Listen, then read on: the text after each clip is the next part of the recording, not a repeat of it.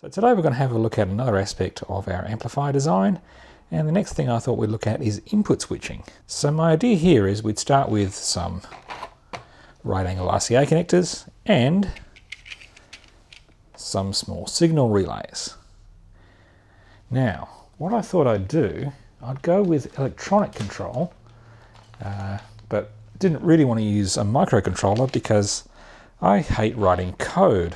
That's what I do in my day job, and I'm damned if I'm going to do it in my spare time. So we have some Darlington arrays that will drive the relays for us, nice and simple. And I've gone with some 4017 CMOS decade counter decoder ICs. So the plan here is to offer a push button that allows the user to step from one input to the next. It's not the best user interface in the world, but it'll do. We've gone with 4 inputs. So on the 4017, we've taken the 5th output and driven it back round to the reset input in the time-honored tradition. So we're making use of this Darlington array here, which greatly simplifies driving the relays, and it's all quite simple stuff. So one of the issues that you face when you're doing a relay switching is capacitive coupling from your unused inputs. This is particularly a case if your output's driving something which has a sufficiently high input impedance, then you are going to get some of your unused signals coming through to the output, mostly because inside the relay itself, the contacts are physically close to each other, and there's a lot of scope for capacitive coupling.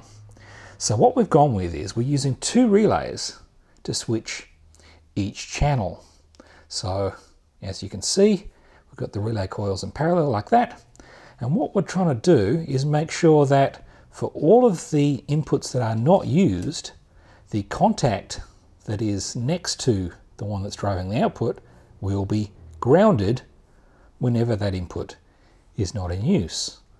So these two move together. So when this input is in use, they move to that position there, and we have a path through to the output. Otherwise, this contact here, which is physically close to the one that's connected to the output, is connected to ground. So we shouldn't see any of the signal from the unused inputs. So my plan here was that I would mount the selector switch and the LEDs remotely. That's why they don't appear on this diagram. But what we have here is a header, which we're going to connect to a short length of ribbon cable. The idea is that we have the LEDs and the switch on the front panel, while all of this can sit towards the rear where the RCA jacks are. In this case, I wanted to go with a single current limiting resistor for all the LEDs, so we've put it here on the anode side.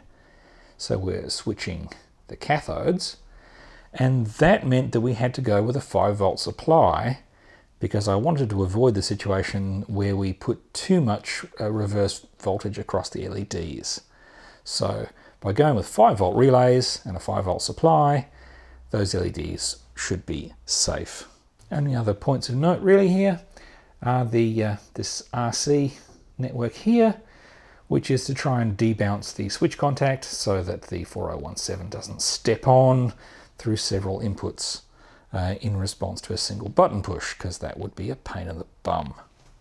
So I was pondering the design and layout of the daughter board that would have the LEDs and the push button on it, just thinking about what sort of LEDs I'd like, what shape, what spacing, how I'd like that to look on the front panel, when I had a thought. It was a really silly idea, a ridiculous piece of unnecessary affectation that I thought might just be worth doing.